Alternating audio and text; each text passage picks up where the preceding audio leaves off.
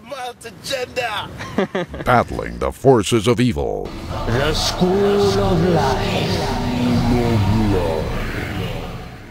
I want to keep this video as short as possible, because I know you've got the attention span of a goldfish. If you want to read further into this, check the links in the description below. Now, I've been living in London my whole life. If someone was to come up to me and say, there are 2 Londons, I'd probably think he was high or something. But upon closer inspection, this elderly gentleman with a strong affinity for cannabis speaks the truth. What? I hear you say, shut up and listen. I respond. If you look at a map of London made by a careful cartographer, this map will have a 1 square mile hole near the middle. Here's where the City of London lives inside London City. Despite these two having similar names, there are massive differences.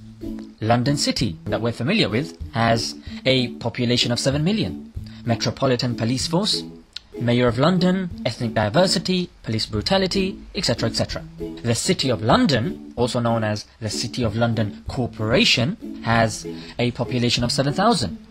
Its own police force, and the fact that it exists outside many of the laws and democratic controls which govern the rest of the United Kingdom, its own flag and crest, its own mayor called the Right Honourable Mayor of London, the right not to disclose their assets and dealings, the Queen having to seek permission before entering, a character called the Remembrancer who protects their interests in Parliament, it being a tax haven or kind of like an offshore account in its own right, and most of the voting rights in the area are for businesses. So it's kind of like a plutocracy governed by the rich. So how did this happen?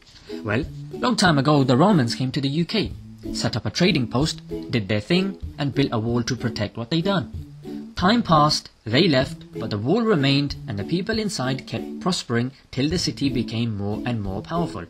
Then came William the Conqueror, also known as William the I am not making this up. He found it harder to rule over these guys, so he made a deal. He would agree to recognize the rights and privileges they were used to, and in return, they had to recognize him as king. Of course, he left, time went on, and this privilege continued and has survived since then. Many rulers saw how powerful it was becoming, so they built a new capital city, called it Westminster, in the efforts to suck power away from it. As centuries passed, Westminster grew and merged with nearby towns, becoming bigger, and eventually merging with the City of London. But despite all their efforts, it still remained separate. Anyway, like many things, you can see that it started off sincere, but as time went on, its goals have become somewhat warped, and more in the favour of corporations. Now it's kind of like an offshore state, a secret power which controls the network of tax havens housed inside UK's crown dependencies and overseas territories.